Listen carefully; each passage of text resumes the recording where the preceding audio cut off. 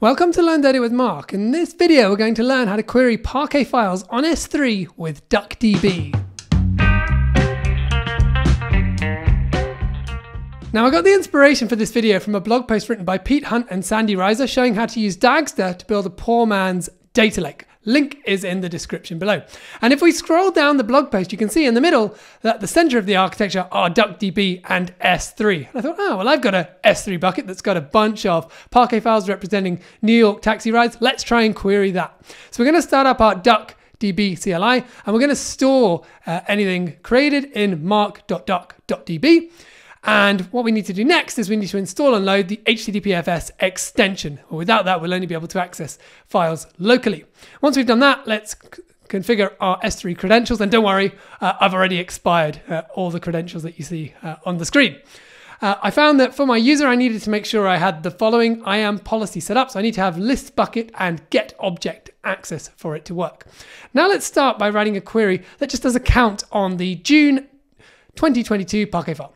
And so what we can see is we've got 3.5 million records. Now, there are generally two ways to work with the data if you don't want to have to keep on typing out the name of the Parquet files that you're interacting with. So the first way is we can create a table which creates a local copy of the data on our disk. And there's a really good blog post, which I'll include in the description as well, which shows all the techniques that are used to compress that data to try and get it as small as possible.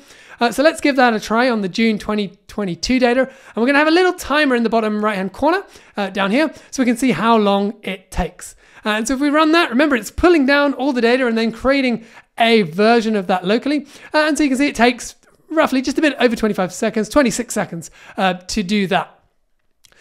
Now, just for comparison, let's see how long it takes for a local file. So exactly the same file, but on my machine, let's run the same query. And this time it's only 1.3 seconds. So most of that work presumably is going over the network and pulling stuff down to our local file system before creating a copy of it. Now let's have a look at the second way. So this time we're creating a view over the data rather than a table.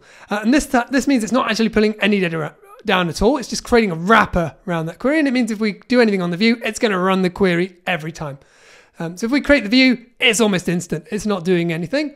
But now let's see what happens if we do some queries against the table and against the view. So let's start by working out the passenger count. So what's the most popular number of passengers to be in a taxi? So we run that query on the table. It only takes 30 milliseconds. It's so fast.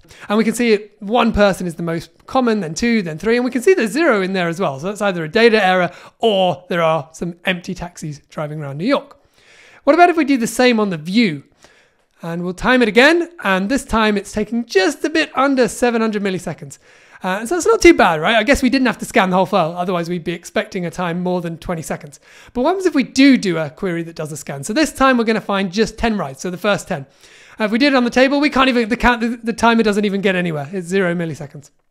And if we do the same on the view, this time it takes a bit longer, right? So now it's up to 3.5 seconds is where we end up. Because it's presumably having to do go and pull down like a bunch of that data so that it can return it to us.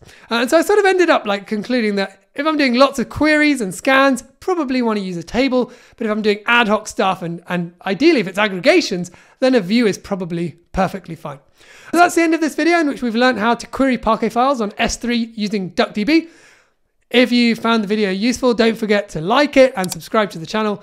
And if you have any ideas for new things that we should cover, please let me know in the comments, and I look forward to seeing you in the next video.